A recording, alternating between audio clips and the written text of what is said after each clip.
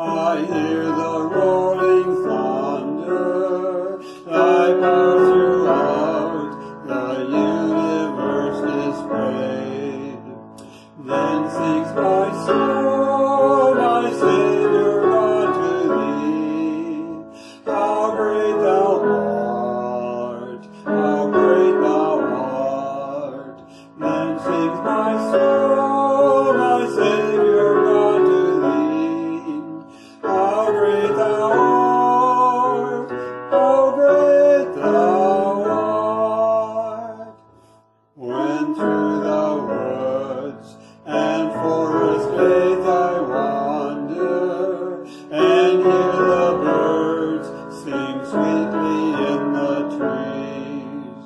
When I look down from lofty mountain grandeur, and hear the brook and feel a gentle breeze, then sings my soul, my Savior God, to thee. How great thou art, how great thou art.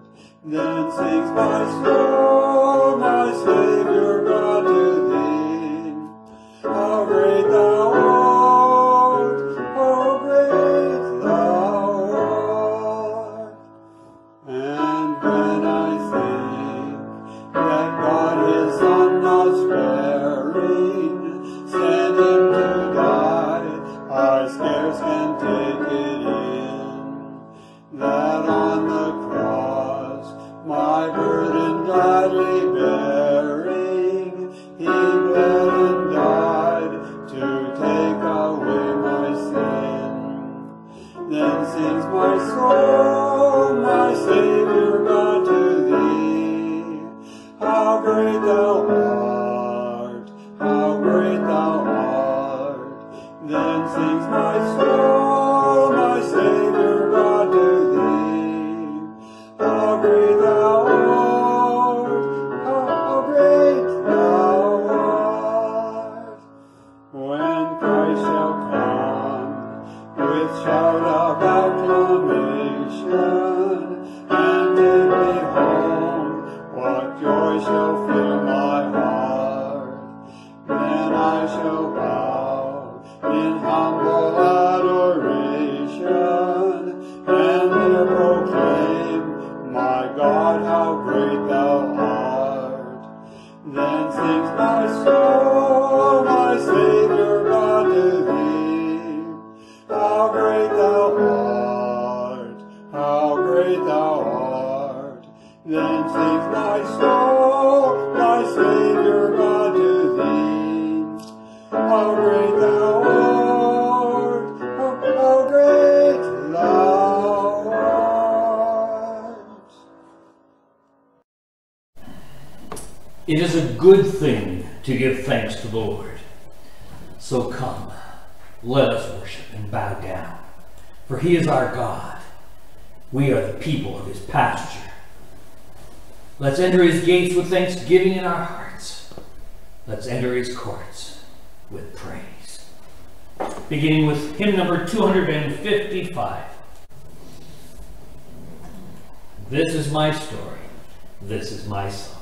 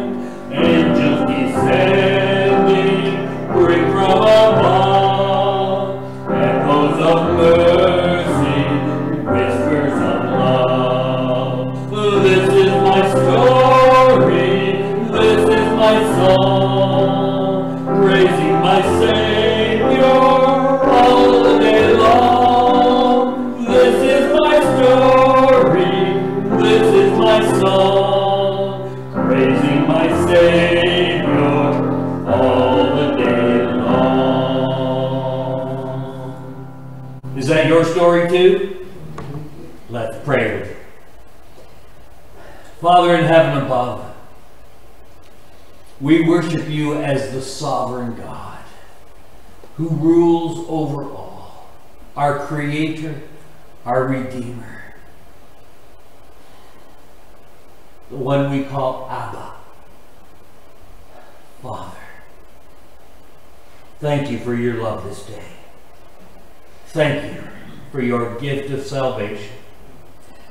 And we thank you, Jesus, for taking up our cup, which we could not bear. Thank you for taking our punishment, our death, so that we might live forever. May your eternal life well up within us today as we worship you, as we thank you, as we surrender our lives once again to you. You are Master and Lord. Our hearts cry out for more of you. In Jesus' name, amen.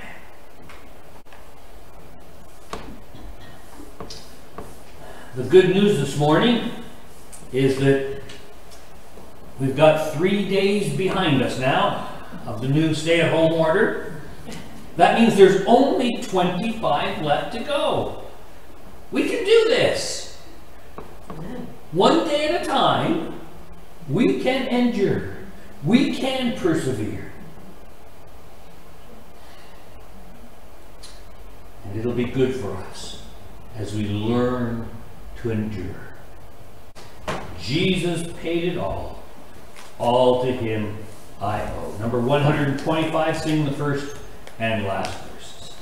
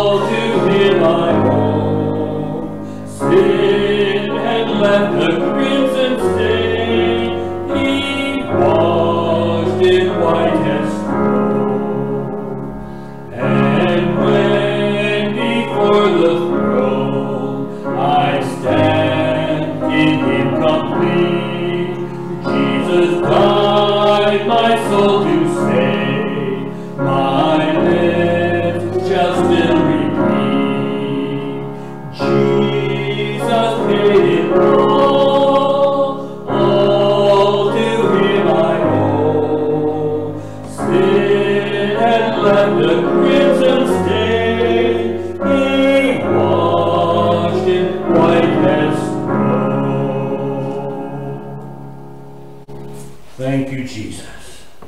Thank you. We have so much to give him thanks for today. Let's remain standing as we sing. Jesus is coming again.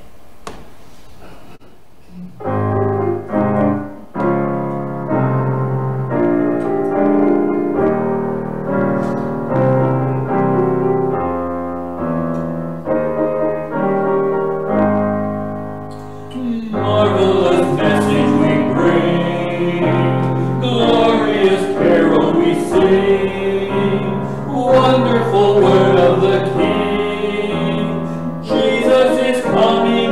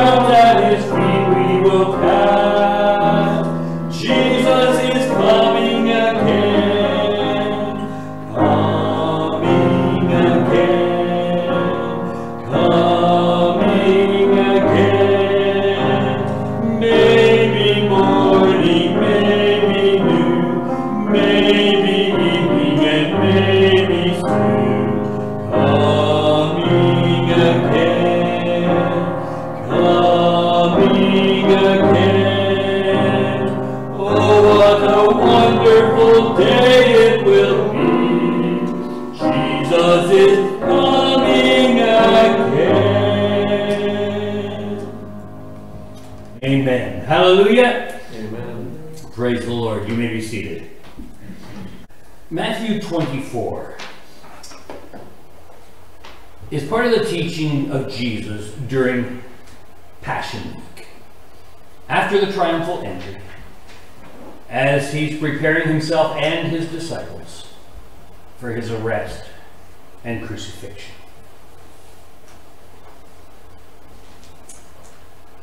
And Jesus went out and departed from the temple, and his disciples came to him for to show him the buildings of the temple.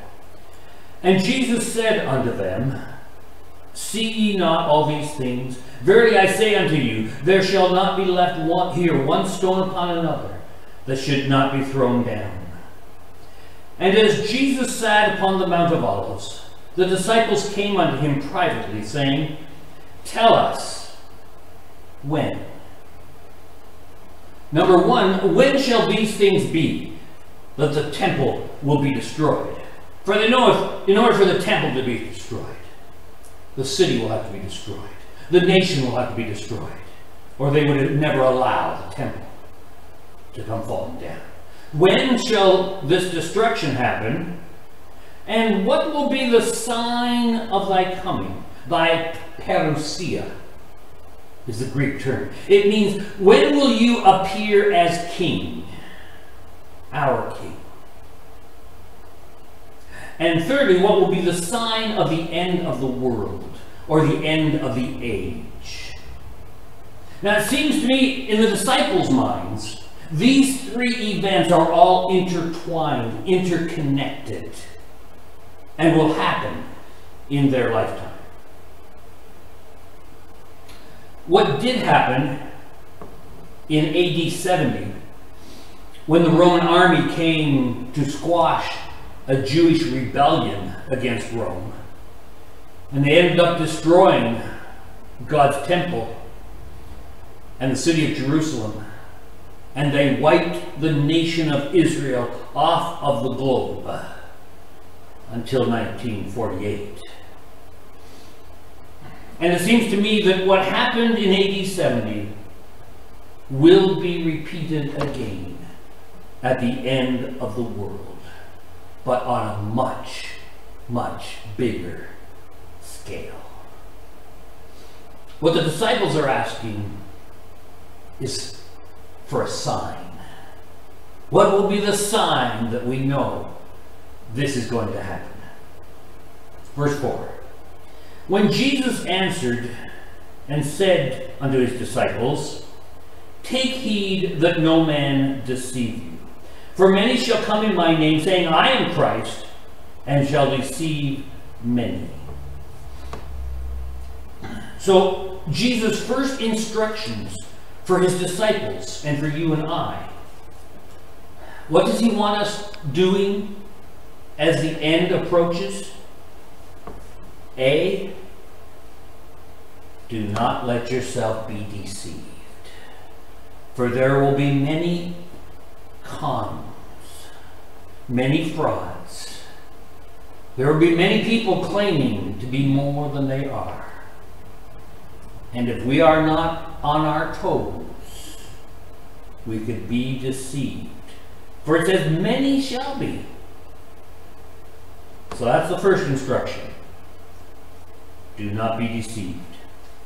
Verse 6. And ye shall hear of wars and rumors of wars. See that ye be not troubled. There's our second instruction from Jesus. As we approach the end, be not troubled. Or be calm, don't worry. No matter what's happening in the world around us, even though there's wars and rumors of wars, God doesn't want his children to be in a panic, to be worried. For all these things must come to pass. And I underline must. We can protest against wars, but they must happen. They will happen. We can fight our loss of freedoms, but these things must happen. We can pray against persecution, but these things must happen as the end times approach. So be not troubled. Be not worried. But the end is not yet. The end is coming. It will come, but it is not yet. Verse 7. For nation shall rise against nation. The second list I'd like you to make is of those things that must happen between now and the end. Here's the first. Nation shall rise against nation, kingdom against kingdom. In other words, war. War is going to happen. It's been happening since before the flood. And it's going to happen more and more as time goes on. And there shall be famine. That's the second thing. World hunger. There's been famine in the world since the days of Joseph.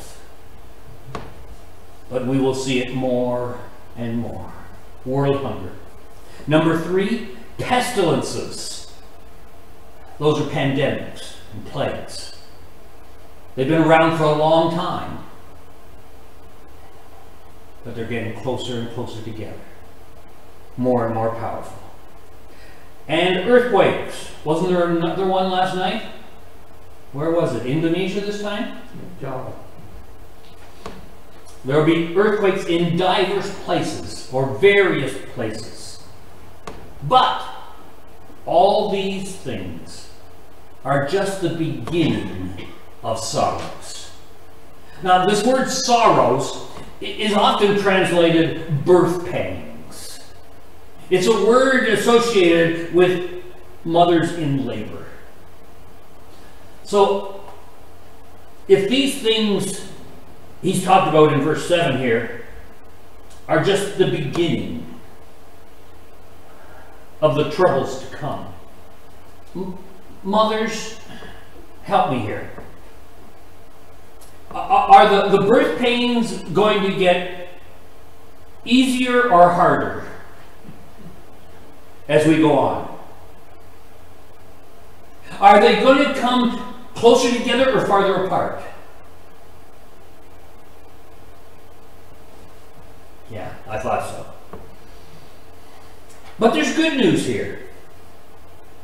Labor pains always take us somewhere. Labor pains result in joy. Right? Something good is about to happen because of these sorrows, these birth pangs. What is going to be birthed out of all this? A new world order. A new world. And we'll talk about more of that as we go along. Verse 9. Then, you'll find in Matthew 24, there are lots of words that indicate chronology. Especially this word then. Matthew 24 is very much a chronological teaching. He's put things in order. One thing happens after another, after another. Then, he says, they shall deliver you up to be afflicted, and shall kill you, and ye shall be hated of all nations for my name's sake. So this is number 5 of the things that's going to happen in the days to come. Persecution. Persecution not because of your race, not because of your nationality. Persecution not because you've been protesting against the government. Persecution for the name of Jesus. Persecution only because you carry his name, because you proclaim his name. Now this happened in the first century, leading up to AD 70 in the destruction of the temple. And it's going to happen again, leading up to the final destruction. Verse 10, and then shall many be offended. Many translations say, many will fall away. There's going to be a great falling away. Remember how Peter, in his first epistle, described Jesus as being a stumbling block? And how Paul talked in 1 Corinthians 1 about the cross of Christ being foolishness to the Gentiles, a stumbling stone. That's what he's talking about. An offense. As the destruction comes, the natural disasters, and then the persecution, many will be offended and will fall away. That's number 6. Number 7, and many shall betray one another, and shall hate one another. Is this within the body of Christ or in the community at large? Even within the church, brothers and sisters are going to betray one another, as we hear about all the time in communist nations. And will even hate one another. Within the family of God. Can you believe it? It's hard to understand. But I've been listening lately. I was listening last year to the Christians in the U.S. on the left and on the right. And there has become such a great divide in the Church of Jesus Christ because politics has taken precedent over the family of God and over the faith. That brothers and sisters refuse to go to the same church because of their differing political views.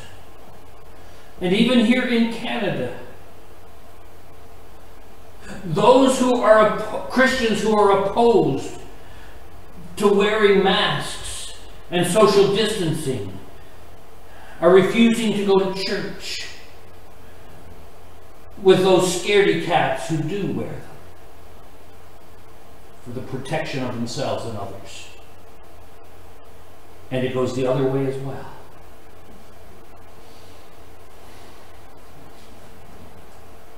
So when persecution comes,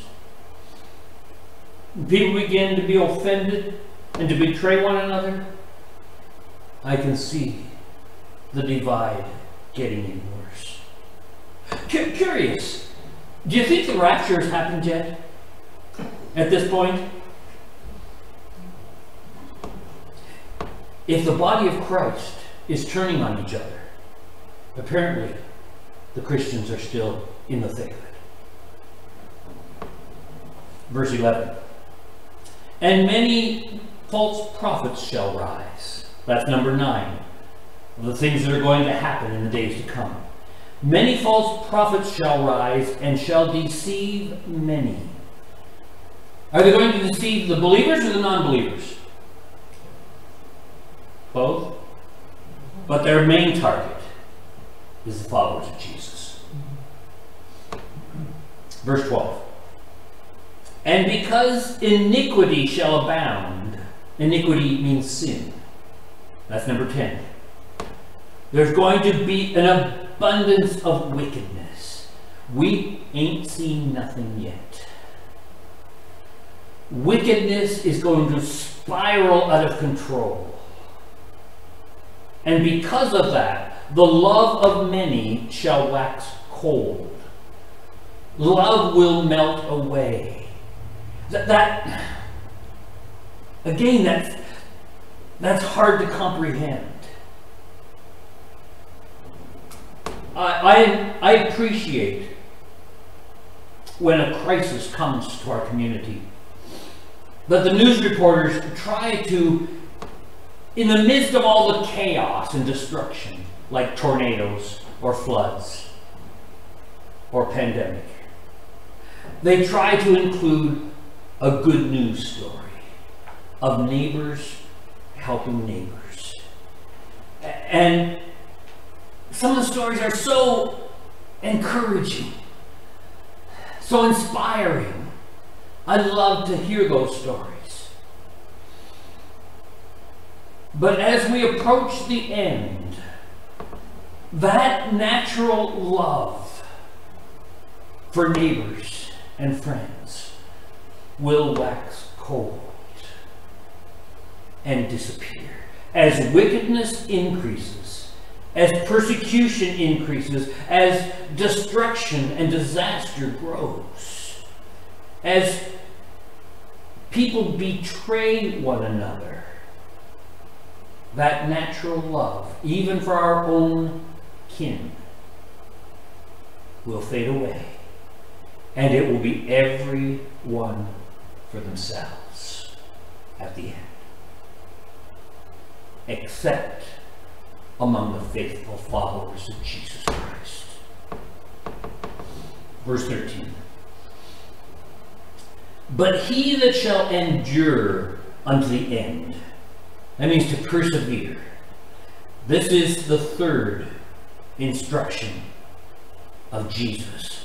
What he wants us doing as the end approaches. He wants us to endure, to persevere unto the end. Unto the end of what? Unto the end of the age. Unto the end of the world. Unto the end of history as we know it. The same shall be saved. Salvation is for those who endure to the end. Verse 14. And this gospel of the kingdom shall be preached in all the world, for a witness unto all nations, and then shall the end come. How long do we have to persevere, endure? Until the end. We don't know a timeline. We don't know how many years. We don't know the hour.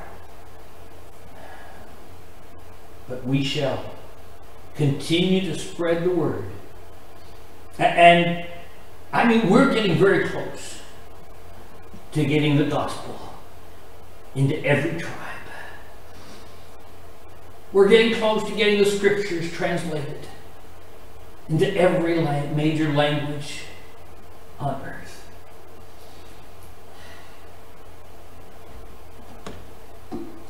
When ye therefore shall see the abomination of desolation that Daniel spoke about in chapter 12 of his prophecy. When you see the abomination standing in the holy place. The holy place usually thought of to be the rebuilt temple in Jerusalem. The holy place. But it doesn't have to be the temple in Jerusalem. Didn't Paul call you and I living stones being built together into a dwelling place for God, into a temple for the Most High God, that he might dwell among us? So verse 15 could be talking about some false god, some idol being erected in the rebuilt temple in Jerusalem that desecrates the temple and makes it unholy. Or he could be talking about some anti-Jesus figure who plants himself in the midst of the body of Christ and desecrates the family of God. We'll have to wait and see. Verse 16. Then let them which be in Judea flee into the mountains. That's his fourth instruction for us. If we're living in Israel at the time, run away. That's his instruction for us. Run away if you're living in Israel. What are God's people going to be fleeing from? Invasions, attacks, foreign armies, probably a nuclear bomb. That's what fleeing into the mountains makes me think of. Why only people who are living in Israel?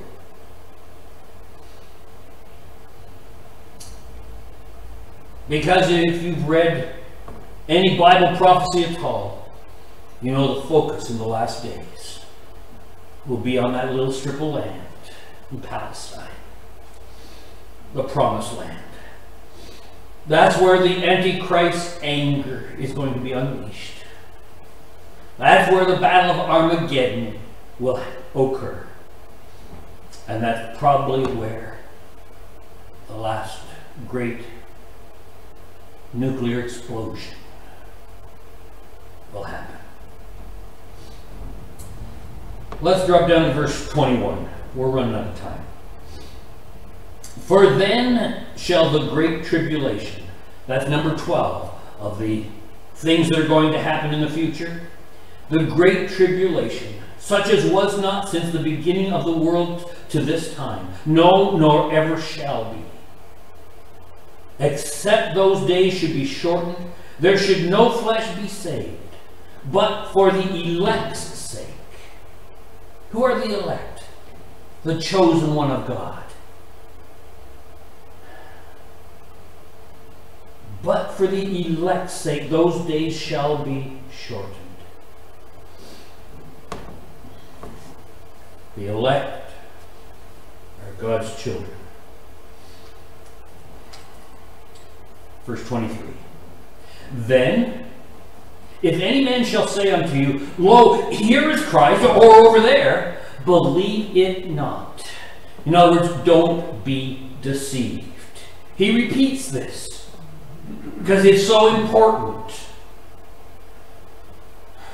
More and more, people are going to claim to be the Savior, the returned Messiah.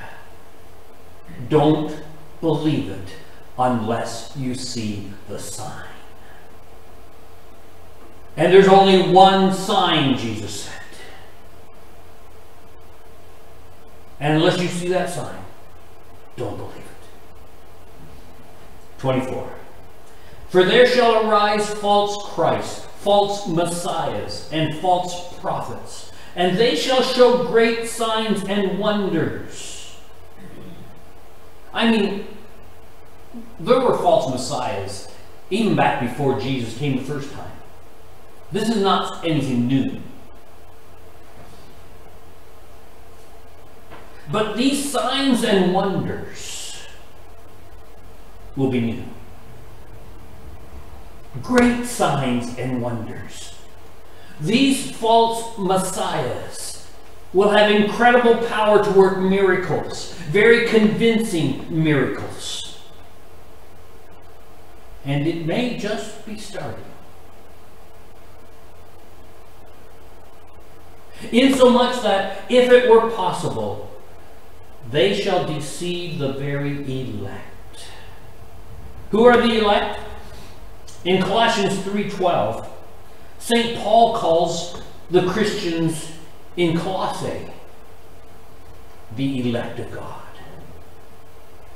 The Jewish and Christian believers, the followers of Christ, both Gentile and Jewish, together as what Paul calls one new man, one new people under God.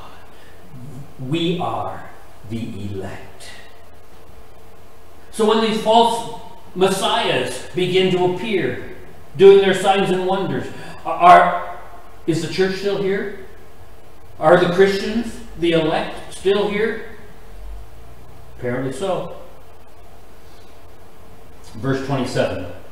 For as the lightning cometh out of the east, and shineth even unto the west, so shall also the coming of the Son of Man be.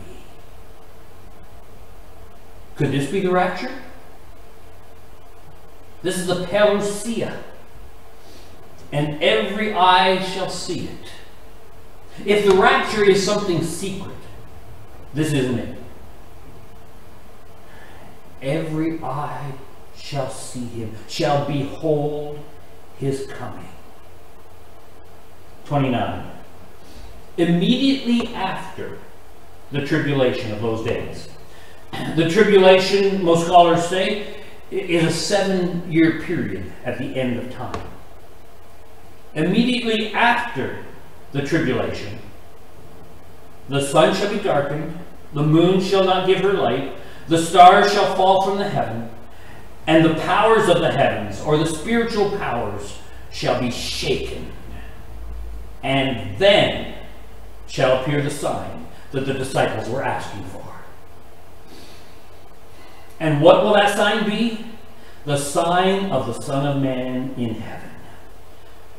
The only sign given is Jesus in the clouds.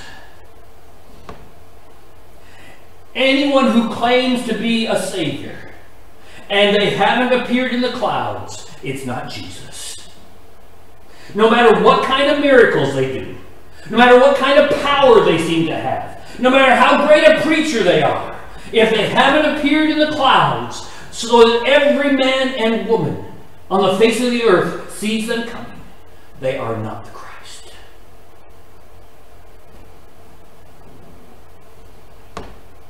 And then shall appear the sign of the Son of Man in heaven. And then shall all the tribes of the earth mourn. That all people will weep. Are they weeping for joy or weeping in sorrow? Depends whether they've been waiting for this day. Depends if they're ready or not. We shall weep with joy. I tear up just thinking about that day. But the majority, I fear, will cry in grief and sorrow and mourning, for they realize that what they have rejected all their life was true after all, and they have missed out. Where were we? And they shall see the Son of Man coming. That's number 13 on your coming events list. And they shall see the Son of Man coming, parousia, in the clouds of heaven, with power and great glory. And God shall send his angels with a great sound of the trumpet. I'm particularly fond of trumpets. And they shall gather together his elect. Number 14. The angels shall gather to Jesus, his elect, all of his followers, all of God's children from the four winds, from the four corners of the earth, from one end of heaven, the heavens to the other. In other words, from horizon to horizon. This sounds like the rapture. The gathering together to Jesus after the tribulation, with the trumpet, with great glory and fanfare. Verse 42. Watch therefore. There's our fifth instruction as we approach the last. Watch. Be watchful. Be alert. For ye know not what hour your Lord doth come. Therefore, be ye also ready. Be ready. For in such an hour as ye think not, the Son of Man will appear as King and Messiah. Who then is a faithful and wise servant? Does that describe you? That's the last of his instructions. He wants us, as the end time approaches, to be faithful and wise and serving. Blessed is that servant, whom his Lord, when he cometh, shall find so doing.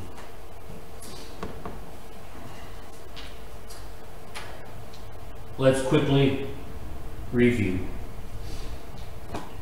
what we need to be doing as we approach the final days. He says, do not be deceived. Don't worry. Endure or persevere. Run for your lives if you're living in Jerusalem. Watch. Be alert. Be ready. Be faithful. Be wise. And be servants. Serving God, serving each other in the body of Christ, and serving our neighbors in the name of Jesus. That's our job description.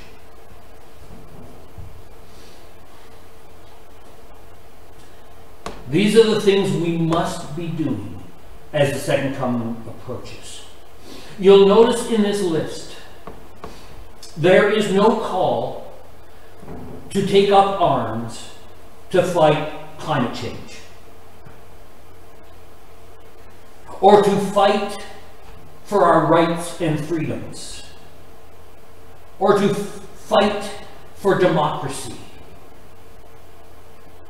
or to protest nuclear weapons. I mean, all those things can be good, but they're not on the top 10 list of priorities of our Heavenly Father for his children, his servants, in these last days. We need to focus, friends. Some things are going to be more important than others.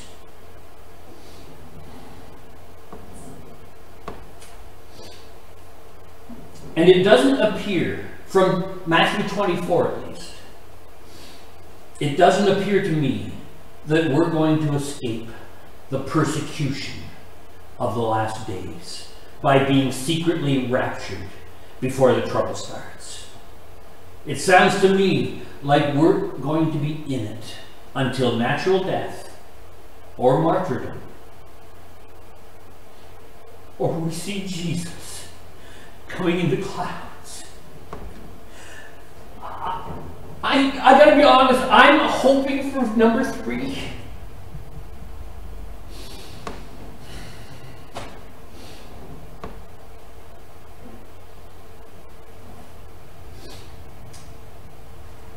But his call for us until that day comes is to endure, to persevere, and to be faithful unto the end.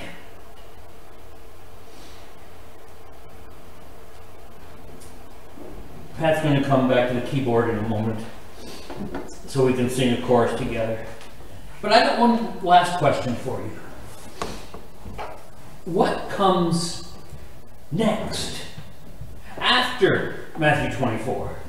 After the tribulation? After all the labor pains are done? After the end, then what? A new world. The kingdom of God on earth, for which we have been praying in the Lord's Prayer for 2,000 years. It's going to happen. The millennium, paradise, reigning with Jesus, the marriage supper of the Lamb, the new Jerusalem, heaven on earth. What we're seeing these days are but the beginning of labor pains. Be assured, it's going to get worse before it gets better. But something good is about to happen. Something good is on its way.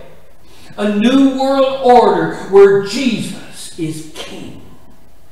And his will is done. And his love covers the earth. What a day that would be. Are you ready? Are you eager?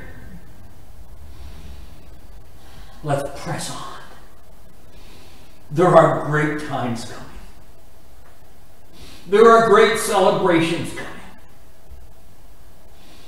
What we're going through right now is nothing, Paul says, compared to the glory, compared to the joy that awaits us.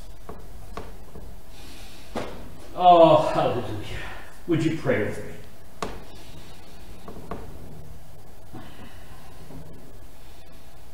Come, Lord. We are eager for your return. We are waiting in anticipation of thy kingdom in all its fullness and glory. We can't wait to see you in all your majesty.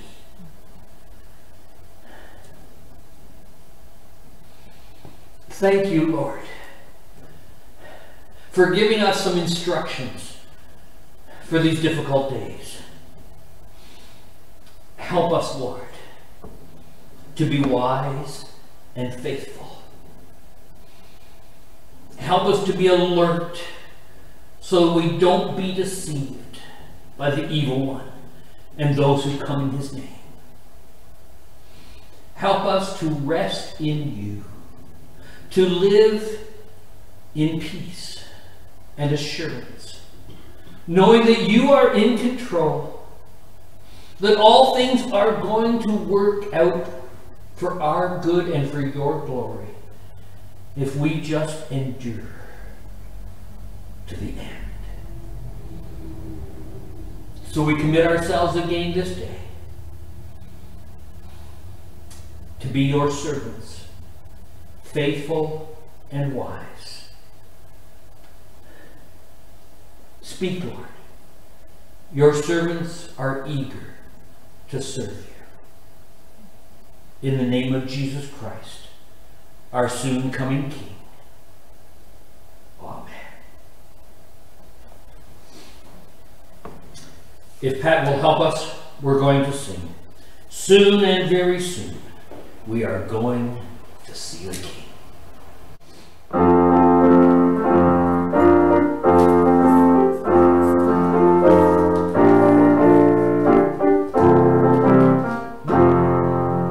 Soon and very soon, we are going to see the King.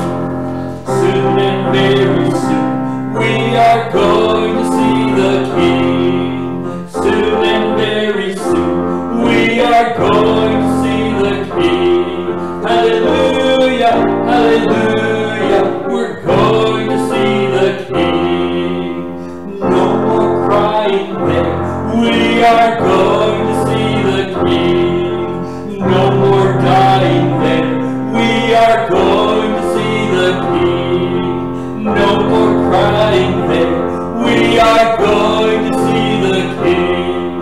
Hallelujah, hallelujah, we're going to see the King. Hallelujah, hallelujah, we're going to see the King. In the clouds. Remember, if you see him on TV, if you see him preaching behind a pulpit, that's not the sign. You got to see him in the clouds, in his glory and majesty. Oh, hallelujah. 1 Thessalonians 3 says, may the Lord make you increase and abound in love for one another and for all, so that he may establish your hearts blameless in holiness before our God and Father at the coming of our Lord Jesus with all his saints. Amen. Amen.